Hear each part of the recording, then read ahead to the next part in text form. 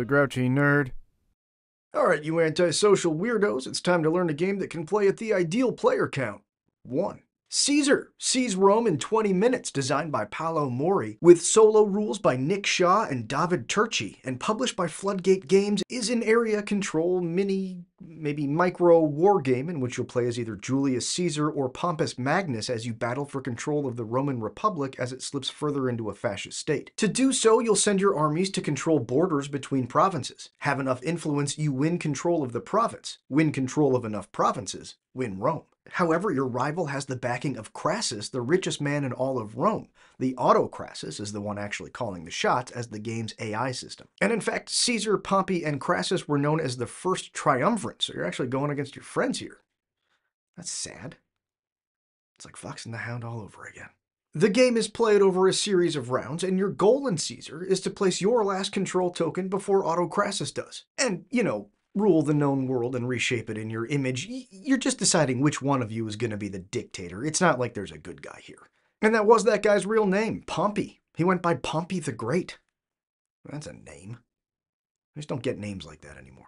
Place the game board in the middle of your play area. The board is a map of the late Roman Republic and is made up of provinces. Each province is surrounded by a number of border spaces. Place a Senate province bonus tile on Italia. Then gather the remaining province bonus tiles and shuffle them. Place one at random in each of the remaining empty province spaces, skipping the dotted space in Italia. Choose whether to be boring old Julius Caesar, who they talked about in school, or a guy that you've probably never heard of who unironically went by Pompey the Great, or just decide between red and blue. I like blue.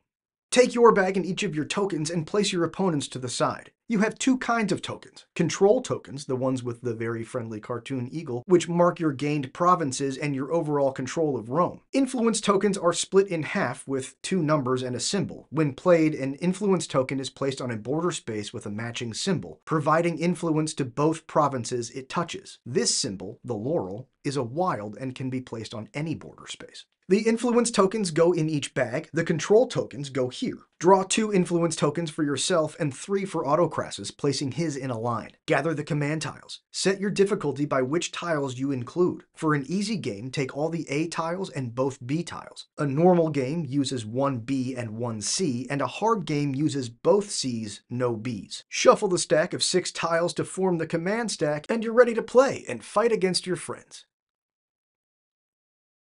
I got sad again.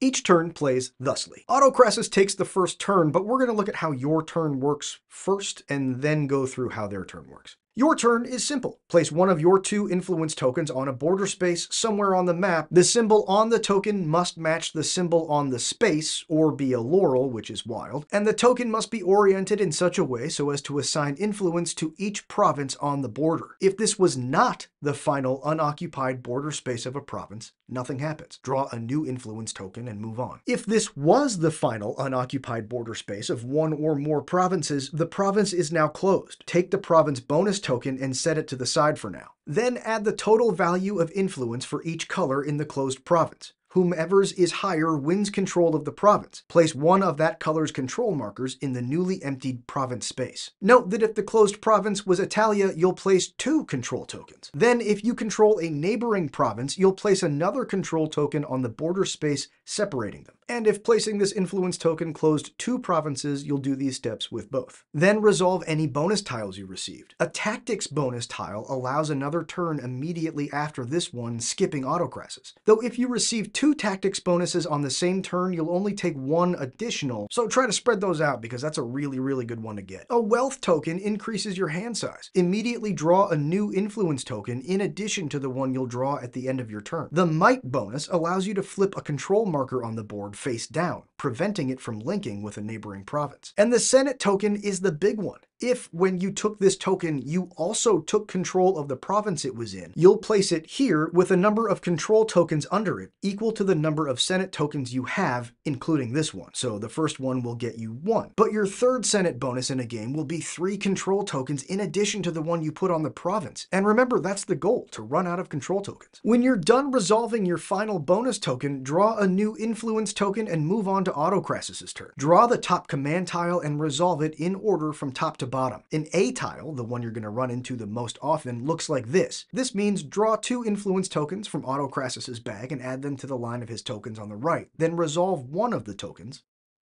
Then discard the leftmost influence token, placing it back in Autocrass's draw bag, leaving him with 3, just as he started. To resolve a token for Autocrass's, you have to follow kind of a flow chart, and it starts out pretty ambiguous, but it's going to get a lot easier to do as you move later into the game. First, Autocrass's will try to win a province. You'll identify any provinces which are 1 border space away from closing. If any such provinces could be closed and won by any of Autocrass's available influence tokens, do so, making sure to use the lowest value that will win the province. Place a control token on this space, remembering to place an additional control token on the border between neighboring provinces Autocrass's already controls. If he cannot win a province, Autocrass's will still try to close a province. Place their lowest value qualifying token. When Autocrass's closes a province, place the bonus token in his area. If it's a tactics, wealth, or might token, nothing happens, though for a harder game you could discard one of Autocrass's control tokens for each bonus token it receives. However, if it's a Senate bonus and Autocrass's won that province, Autocrass's places control tokens underneath just as you would. If no provinces can be closed, Autocrass's next finds the province in which he is losing by the most. He'll place his highest value available influence token in this case. If he's not losing anywhere, he'll place his highest available token in the province in which he's closest to winning. If no such provinces exist, he'll place his highest value token in a province adjacent to one he already controls. If they don't control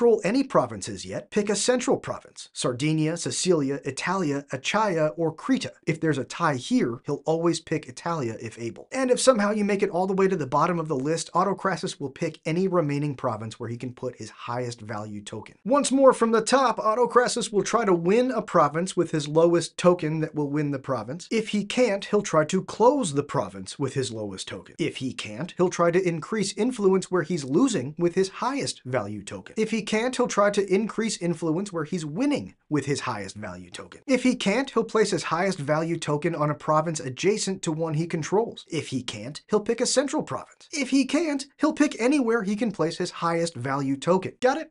Great.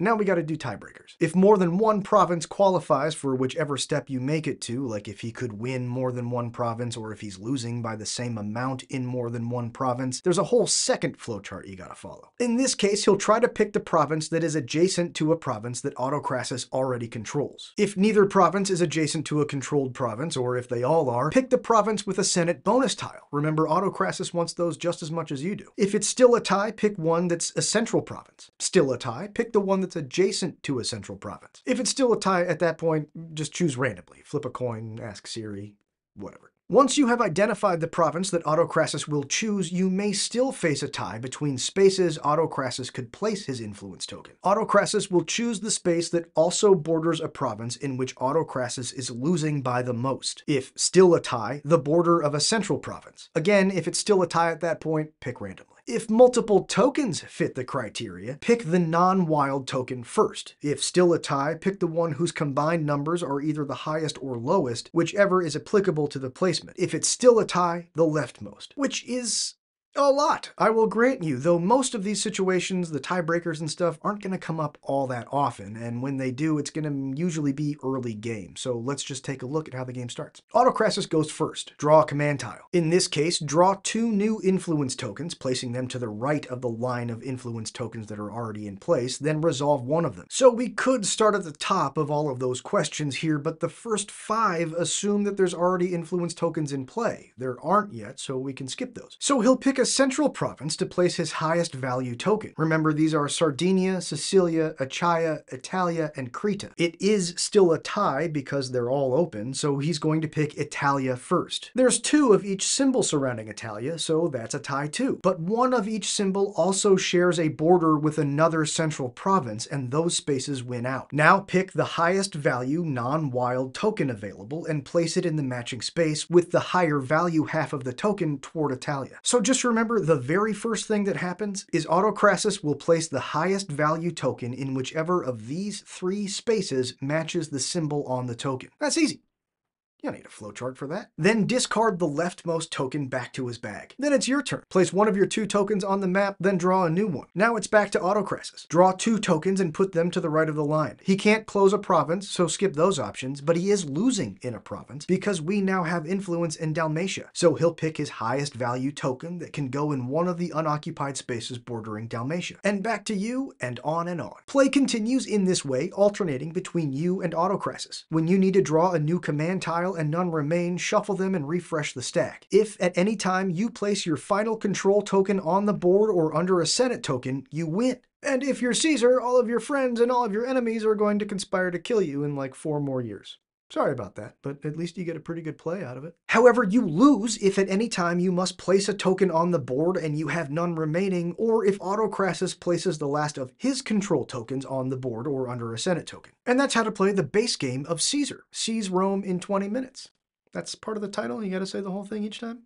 All right. But when you're ready to add a little bit more depth, you can introduce poison. Mix the 3 poison tokens together with the province bonus tokens, then remove 3 at random before setting up the board. When using poison, begin the game with 3 influence tokens in your hand rather than 2. When you resolve a poison bonus token, Autocrasis discards a token at random back to his bag. He's now playing with 1 fewer option. But not so fast, because he's going to get to do the same thing to you if he gets a poison bonus token. And if either you or Autocrasis ever start your turn with no influence tokens in play, that player loses. And it's the same setup when using Centurions. Mix the 3 Centurion tokens together with the province bonus tokens, then remove 3 at random before setting up the board. You'll also need the 6 Centurion influence tokens, 3 in each color, and make a few changes to the setup of the command stack. For an easy game, use 4 A's, 1 B, and 1 D. For a normal game, use 2 A, 2 B, 1 C, and 1 D. And for a hard game, use 4 A, 1 C,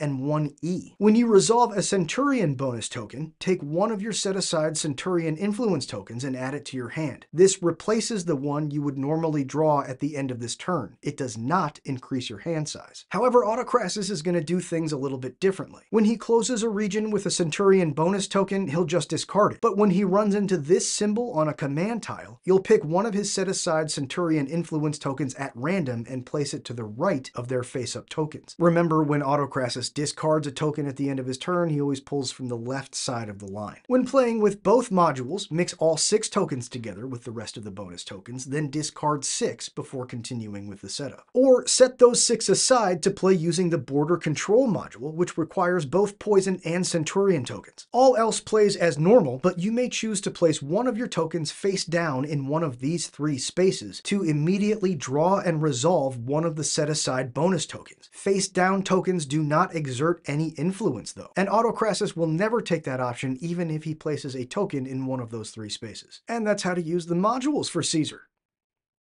Seize Rome in 20 minutes. Now get out of my decadent empire.